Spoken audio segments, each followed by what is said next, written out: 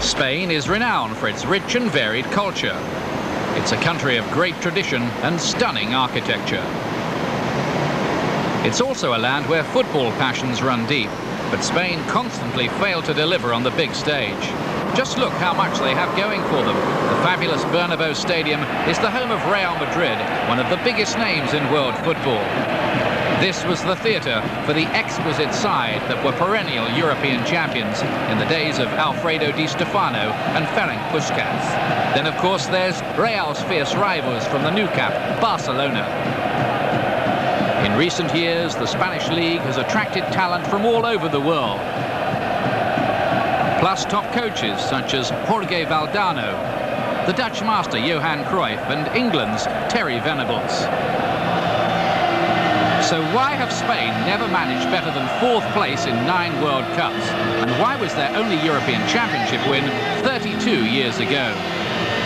The abrasive, pragmatic coach Javier Clemente plans to change that nearly man image, and his side will be nobody's pushovers. Spain won the European Championship in 1964 and reached the final in 1984, but they failed to even qualify for Sweden 4 years ago. This time, the squad reached the finals impressively, going through their qualification group unbeaten, and they have a few characters in the lineup as well. I think Spain must show their worth during the competition. The first team I joined was in the final in the French European Championship, and from Spain's point of view, that's been our main achievement. At the moment, we have a very good team with good prospects, but we have to prove ourselves in the championship.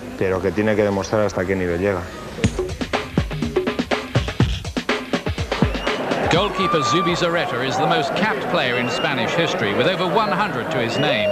He's been the #1 for 12 years and has seen off all attempts to replace him with a Madrid-based keeper. Zubi's 34 now, and even though Barcelona's Johan Cruyff lost faith in him, the Spanish coach Clemente definitely hasn't. Now with Valencia, Zubi presents a huge frame to strikers and remains an excellent shot stopper.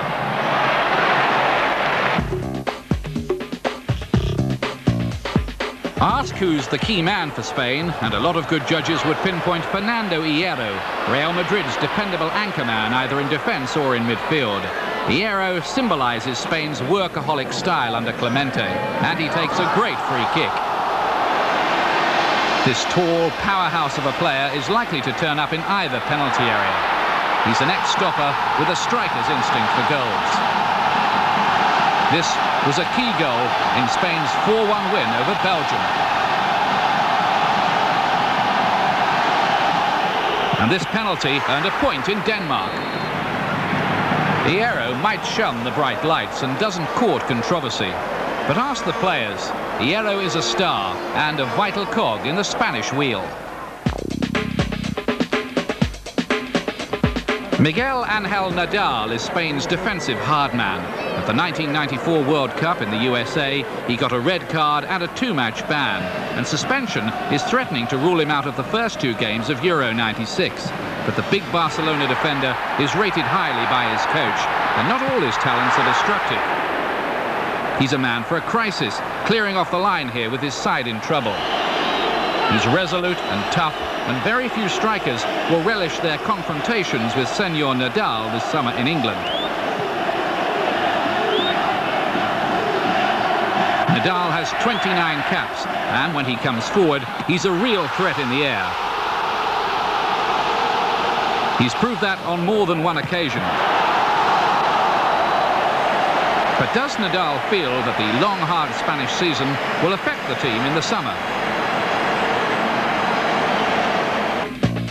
Luis Enrique is a versatile wide man signed by Real Madrid for only £1 million from Sporting Gijón.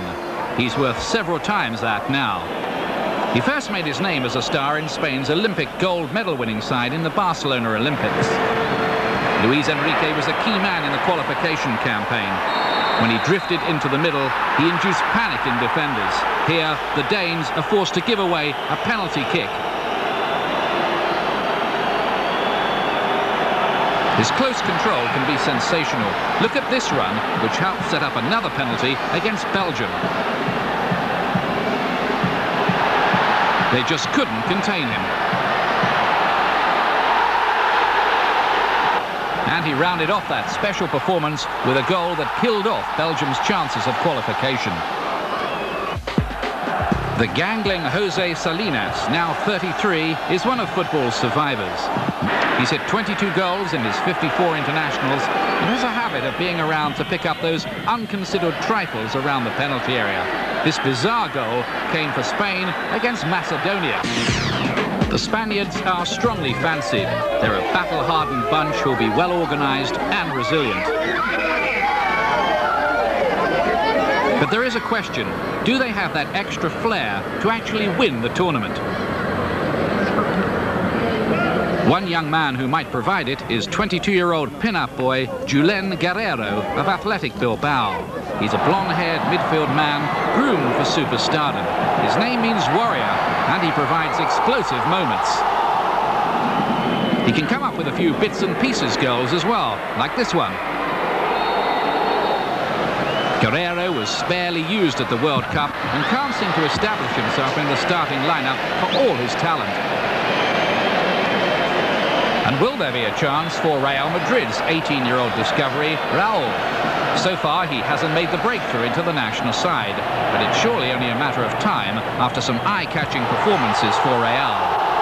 The youngster's already got a championship medal and would love the chance to add to that in England. Spain won 8 and drew 2 of their 10 qualification matches, and they let in only 4 goals along the way, finishing ahead of Denmark. Now they face Bulgaria, France and Romania in a tough group, and all their games will be in Leeds. We wonder, will it be pain or gain for the men of Spain this summer?